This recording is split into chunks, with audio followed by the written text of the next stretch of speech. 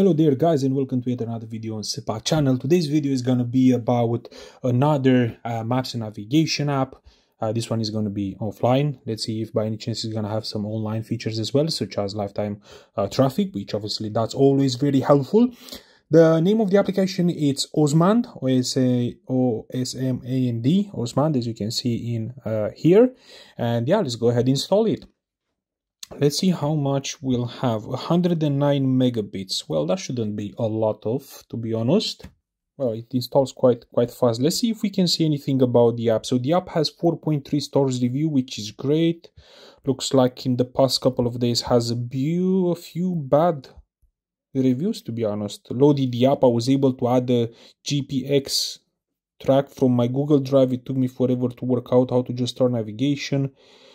Right, Blandel as one unreliable and now won't start. I have just tried to get it set up on another phone and need to install maps of most of the UK for a longer tour. When I try to test it, well, I guess the reviews are not pretty good. Let's see what's gonna be our personal, review about this. So what we're going to do, Greater London. No man, I wanna get the whole thing, right? Select another region. Determine while using the app. Wow, so you have to download for each county kind of. That's a bit weird, right? I will say that if we will have had the option to download for the entire country, fair enough, call it a day. Let's go ahead and download it. So we got 100 megabits, which was the application itself, and then another 168 megabits for the Yorkshire and the Humber, which is, the area where I'm living. Okay. It's downloading pretty fast. I mean, obviously we do have a smashing internet speed, and then the application, it's on the Google servers. So, well, I guess that says all, right? And let's go ahead and see. Go there to see the options, and then we have a couple of options. You can configure a profile. Most probably for that is going to ask you to log in. You have map markers, my places, search, navigation, configure map, download maps, travel guides, which is a beta, plan a route, configure screen, plugins, settings, and help. Browse map. So you have the type of, if you want to drive or what you're gonna use. Okay, that's interesting. Obviously we're going to use it for a car. Let's click on configure profile and see if and what's gonna say. General settings, opt theme, units, region, configure map, configure the screen profile. Okay, let's take it one at a time, right? General settings, opt theme, map orientation, north it's up, fixed, nope. Movement direction, we always want a movement direction. 2.5D view, apply to all profiles. No, apply to all profiles, please, thank you. Display position automatic, screen oriented, same as device, yes, that makes sense. Screen control, use system screen timeout after wake up, proximity sensor, navigation instruction, well, we want apply to all profiles, yes please. Power button, we don't want that. Proximity sensor, yeah, I'm not gonna activate that because I don't know what it's gonna do, so may as well call it a day and leave it as it is. Let's see, units and formats, driving region, automatic. Okay, units, we need miles and feet.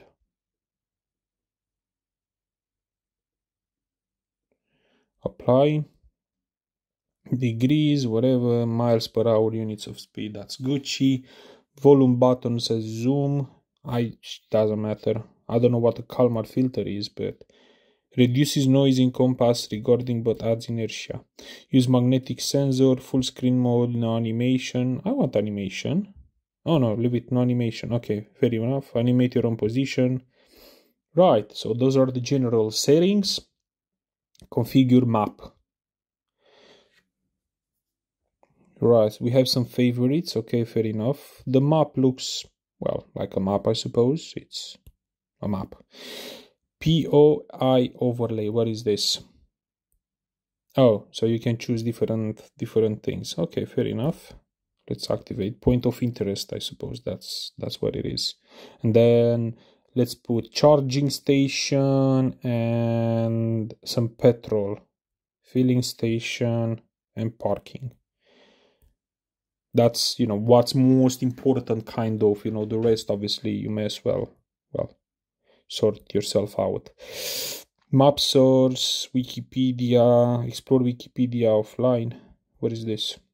Provides all place related Wikipedia articles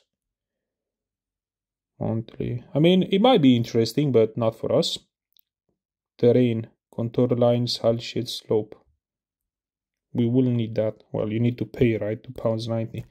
Right, they're all about the money, looks like, these guys, but who knows, you know what? Maybe it's gonna be a decent app, so money worth it. Okay, cycle routes, hiking routes. It might be a bit more complex than Google Maps, to be honest. But at the end, in general, what wins is whatever app it's more simple to use.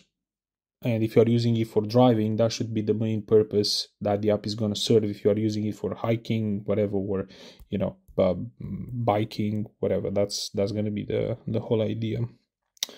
Right, we configure the map, configuring the screen, left panel, right panel.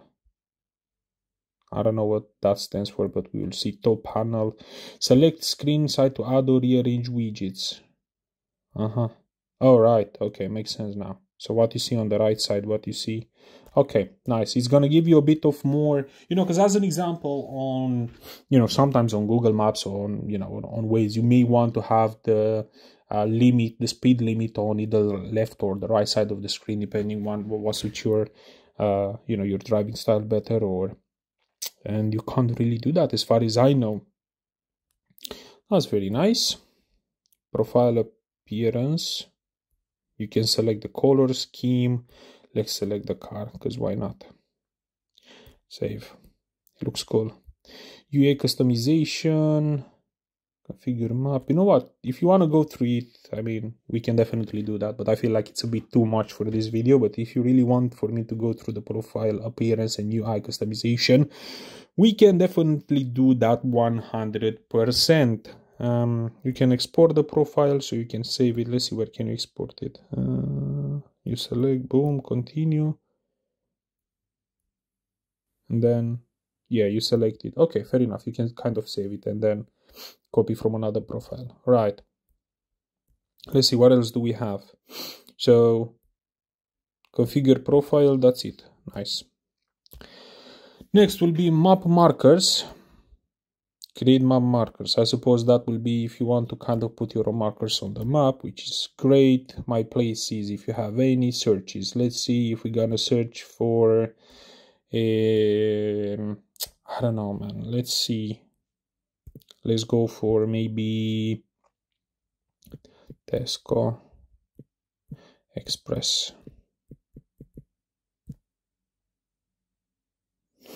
Oh, sure. It's actually showing you, man. Kind of the same as in Google Maps, which is, that's good, man. And these are the businesses. Yes, one is there, indeed. And another one is here. Yep, that's cool. Let's see what's the next one. So that works fine.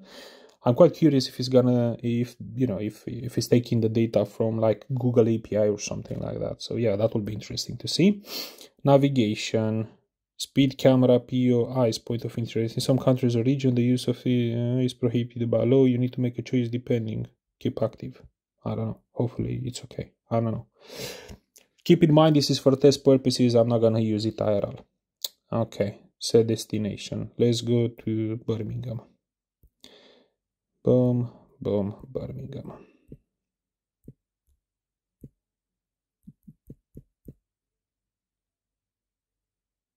Birmingham City.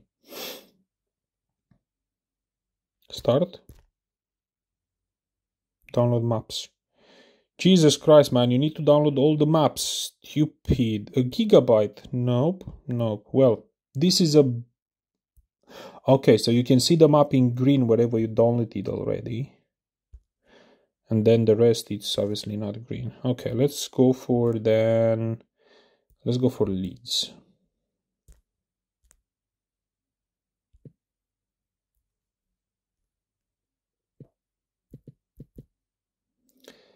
Leeds City.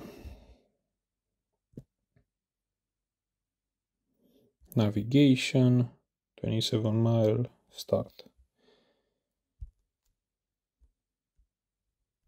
The trip is 37 miles, time is 47 minutes. Turn left onto William Street, Then in 100 feet, turn left. Well, I guess that's how it is. Any chances to... Yeah, well, we are here. Now, let's see. Next, we're not going to use it, obviously. It was just as testing. We're going to test it pretty much while driving on the next video for sure. So, configure map, download map, travel guides, beta. Right, so from Wikipedia, you got some travel guides. And then I suppose you can choose for, let's see, leads.